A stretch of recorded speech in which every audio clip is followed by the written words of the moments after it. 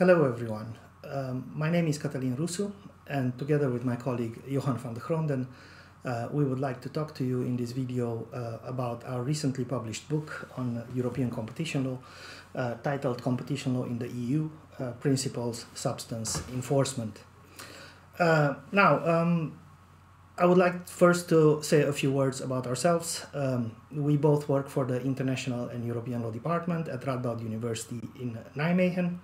I am Associate Professor of European Law, and my colleague Johan, he is Professor of European Law. Additionally, he also works as a State Counselor in Extraordinary Service at the Dutch Council of State. So the purpose of this video is to briefly introduce our recently published book. First of all, I will explain to you the reasons why we wanted to write this book, and then I'll give you a brief incursion in the setup of the book. Then Johan will focus a bit more on the key features of the book. So why did we want to write this book? First, we wrote this book with our students in mind. We wanted a book for advanced competition law students, but also a book that we can use for the courses that we teach outside the faculty. So from this point of view, courses such as training of competition law judges, or training of in-house lawyers. We also wanted a book which is concise, but at the same time a book that does justice to the main themes in competition law, while also tackling the recent developments in this field of law. Last but not least, at the heart of this book is the interplay and the relationship between European competition law and the national regimes in the member states, a matter which Johan will detail a bit later on in this video. With this purpose in mind, we would like to also acknowledge the work that Edward Elgar did. We found their flexibility and professionalism, which helped us a lot in bringing this book to the public. So briefly, the setup of the book. We divided the book in 6 parts. Essentially, we start with the prerequisites of competition law. We deal with the objectives of competition law and the main schools of thought. Then we also explain certain key concepts and categorizations which are used in competition law. And then we move on to the economics of competition law. In part 2, we focus on antitrust law. We deal with Article 101 and Article 102 of the treaty. And we go a bit more in depth in aspects relating to the cartel prohibition, but also the important block exemption regulations which are applicable in EU law. When it comes to abuse of dominance, we focus on the exclusionary behavior of dominant companies. We also focus on digital markets, and we also focus on the a good range of types of abusive behavior which can take place in practice. Part 3 of the book deals with the enforcement of the competition law rules. We focus also on public enforcement and on private enforcement. And in part 4, we deal with the substantive and procedural matters relating to concentration control in the EU. Part 5 deals with the competition law rules addressed to the member states, and this is where we focus on the union loyalty principle, on services of general economic interest, and also on state aid matters. The last part of the book, part 5, wraps up our analysis and looks forward to the new challenges and developments that are foreseen in EU competition law. The point of departure of the book is European competition law. Every chapter starts with analyzing important concepts of competition law. However, the importance also of national competition law has grown.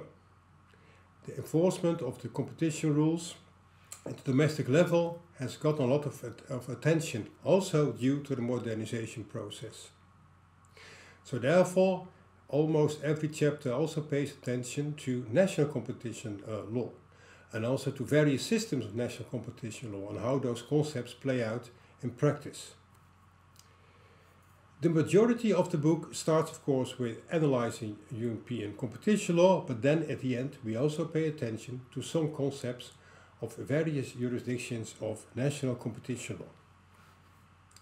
The book also takes into account the latest developments that has taken place. For instance, we pay attention to the Google cases and also, of course, the importance of digital markets and gatekeepers.